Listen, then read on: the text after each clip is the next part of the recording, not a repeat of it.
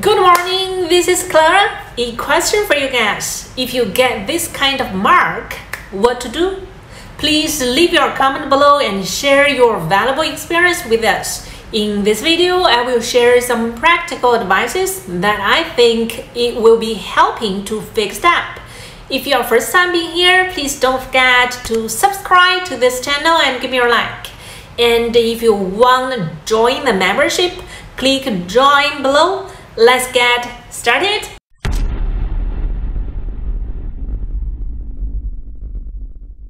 This mark usually appears at the end cutting. When the cutting head completes the final cutting and the part falls, the laser beam hits the surface of the part and causes this burn mark. We can try to optimize it in 4 ways. First, we can try to enable the slow stop to see whether it's getting better.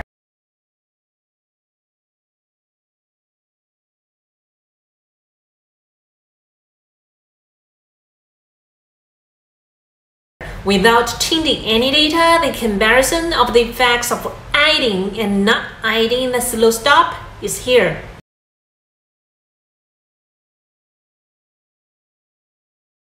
Second, we can add Leadout to see whether it's getting better.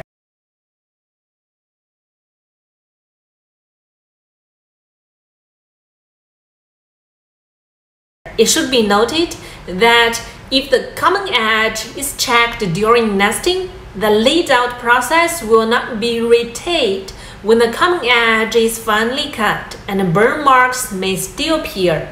We can try other methods. Without changing any data, the comparison of the effects of adding and not adding the Leadout is here.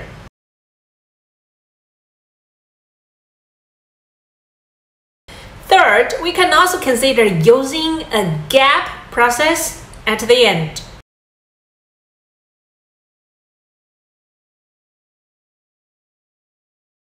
Fourth, we can try to adjust the power curve. For example, when the cutting speed is low, the power can be appropriately reduced. Do you get it? Please let me know if a methods work for you. Thanks for watching. Let's step, check the link below and stick around at our shop.